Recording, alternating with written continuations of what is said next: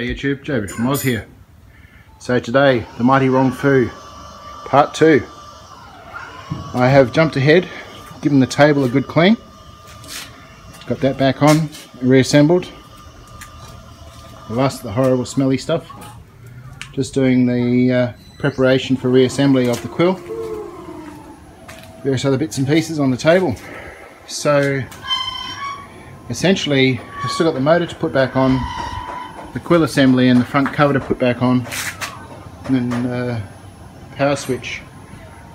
Probably clean the column up before I finish, and should be ready to see how she looks. Quick trip through to the workshop. Everybody else is hard at work. B1 and B2. B1 on the lathe. No. B1 tramming in a vise. And B2 milling some holes. Ah, I'm about to get my head beaten in. Ah! Okay.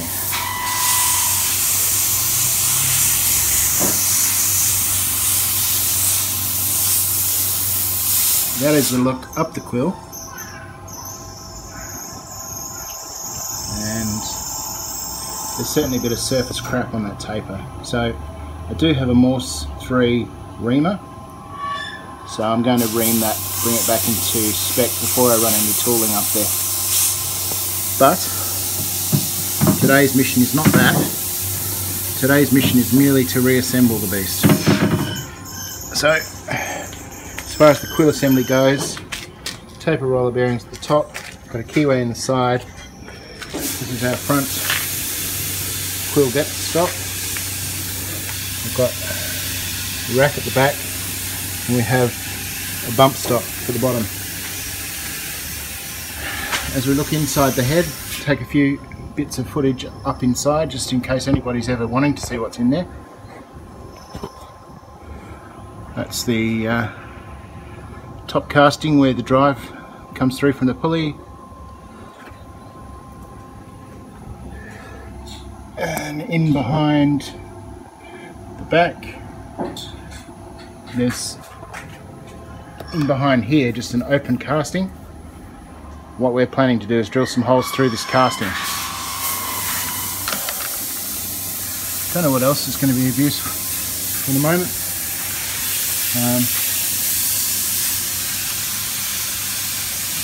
This is where our quill clamp goes through. This is where our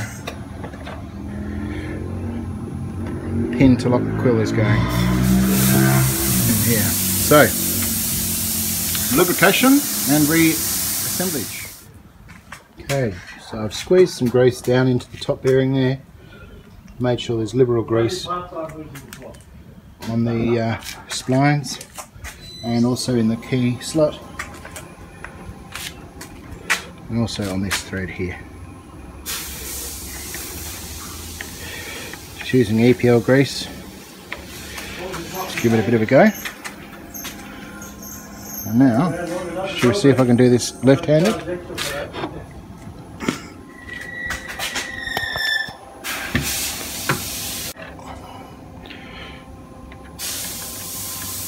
going to take a step back and actually... I didn't know you were recording. Oh yeah.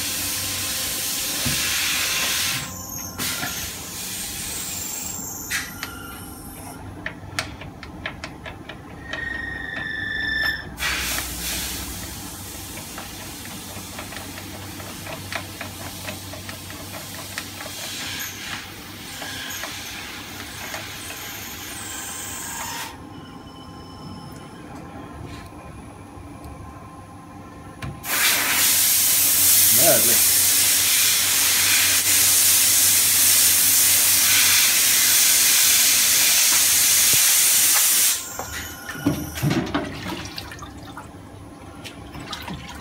Bit more crap off this piece here.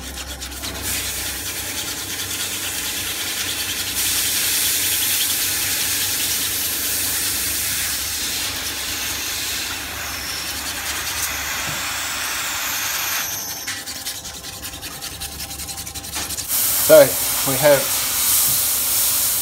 full feed,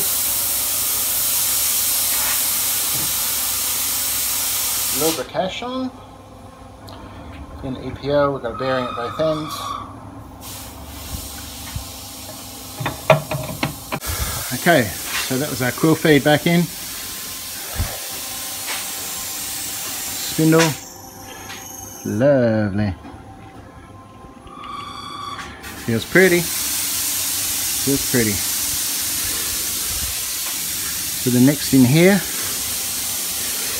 we have a bit more grease.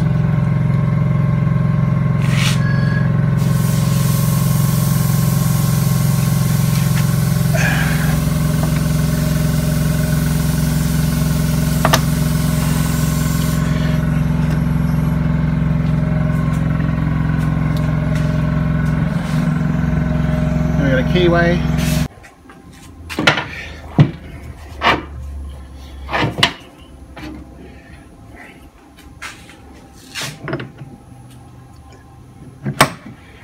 And a security screw.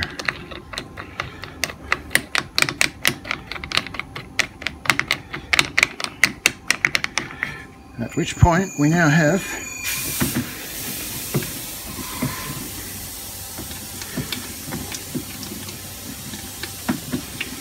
connection and drive, and we now want to put in our key for the quill. Lovely.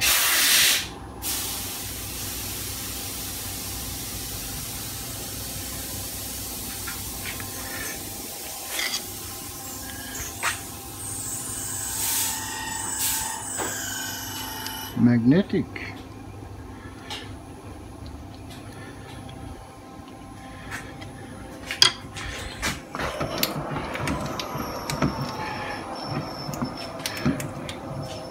Here we go, round and round and round and round and round.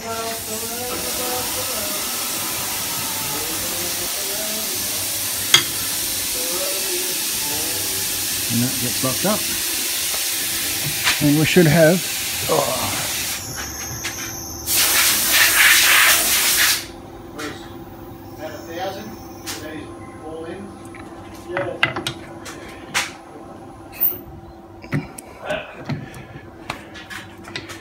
just a touch. I think we run the last time, 800,000, something like that. Yeah. Alrighty. Now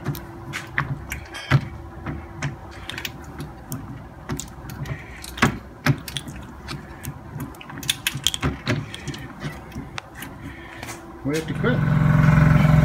Alright. Rong Fu Part 2 continued. We have our spots ready for the motor happening. And Bruce is doing some secret squirrel business over to the right, which I can't film. And yeah, Looking good. for the Part 6 video, once we have a release. This is showing the positional adjuster brader. Positional adjuster brader. Oh yeah. So when you want yours, this is where you go. www.gemtrek.com.shop buy now for your official RF30 verticulator. We're going to do some product promotion on this. This piece here, of course, will be a Part 3 because we can't show you this on Part 2. We need to have a finished product before we can show you what we're seeing. But I reckon we're somewhere near it.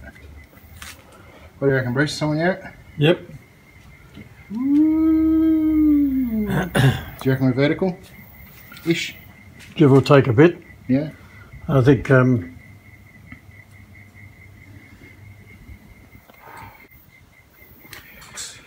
Alright, so progress. We have the motor mounted up.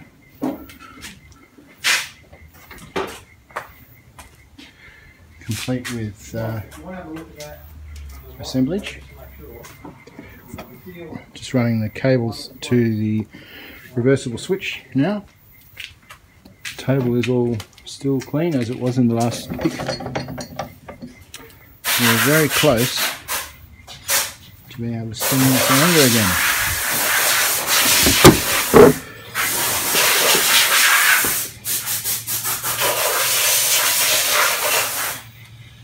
So I'm going to spin it up at low speed first. So the pulley, smallest to big, smallest to big, should be the slowest speed of the mill. Got my locking handles in there now, locking the X, locking the Y.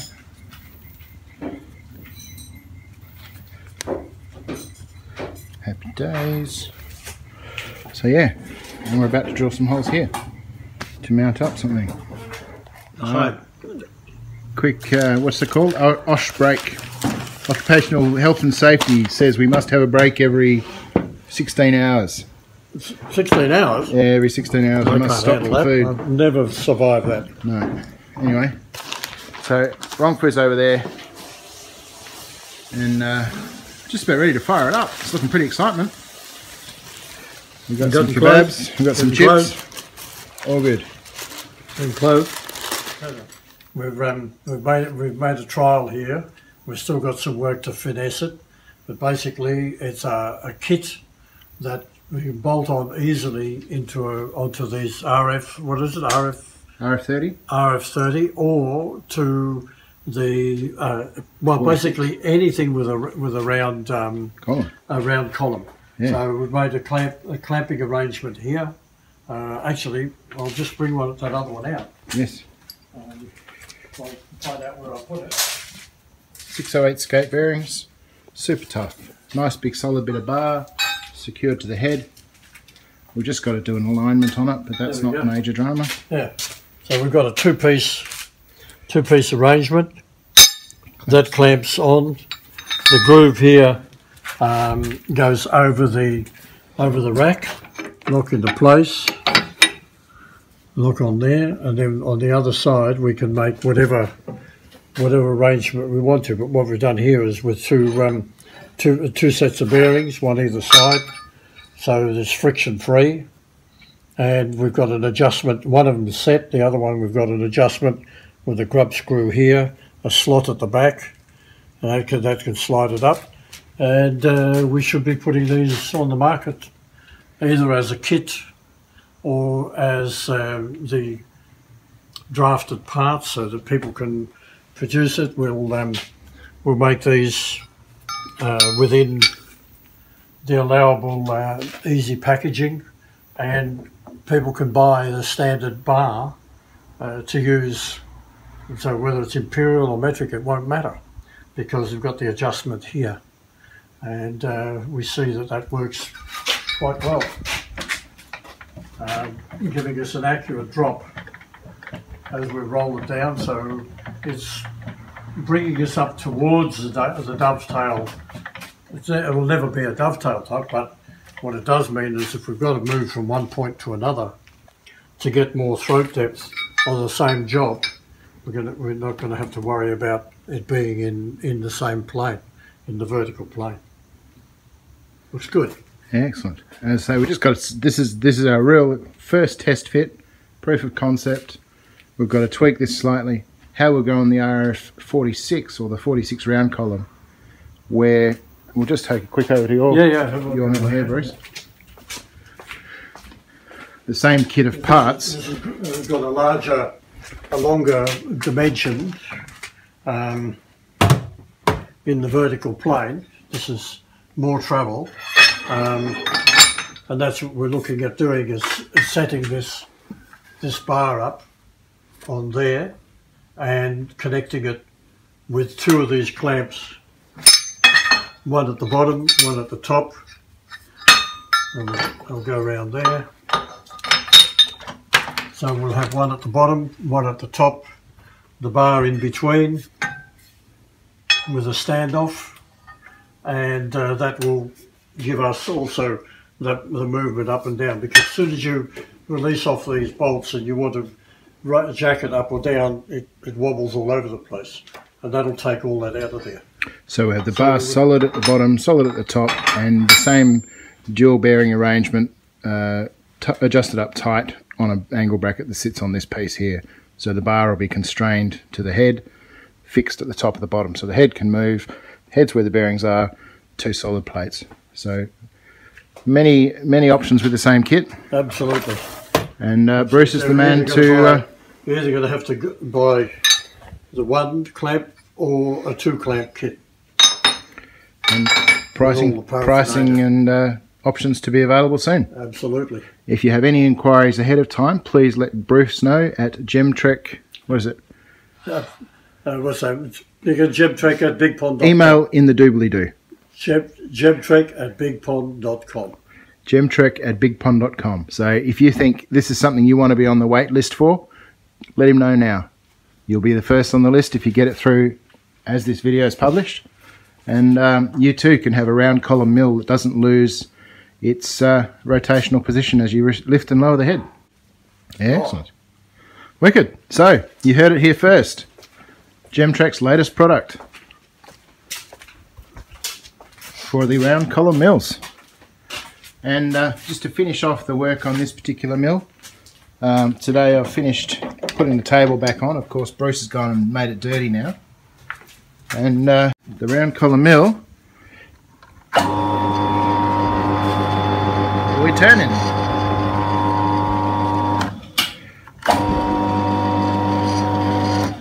Forward and reverse. And ready to start making some chips. I need to run the reamer up the guts to clean up the taper. But other than that, I've got a reamer for it. Is that hardened, the quill? I don't know. There's a bit of crap in there, so yeah, it'll clean up nice. And how good is this? So even with full welly on it, it's returning back to the same spot. Once we've got this clamped up, we'll do some measurements on it and give you some final readouts on it. But as far as a kit goes, oh, look at this. The cleaning fairies. Oh, he's just cleaning his tools, not my mill. Oh, well. Clearly the ones that you spilled stuff on. I didn't spill it. Goodness gracious me. Buy the man dinner and he talks about spilling things for the rest of the day. No, that's an awesome effort, Bruce. Thank you so much. Yeah, thank you. And it's been a good little project. Production here today. With lots of ideas being thrown backwards and forwards. Yeah, it has been a fun one. Pretty down pat now. Yeah. The idea here is obviously to try and keep the bill of materials low so that the price to you is as low as we can make it. And if that means you buy a piece of bar locally and save some of the shipping on it, this piece can sit in a 5 kilo or 3 kilo airbag quite nicely with all the bearings and the cut piece ready to just attach on. So yeah, all of that has been to help you guys. So add your name to the list.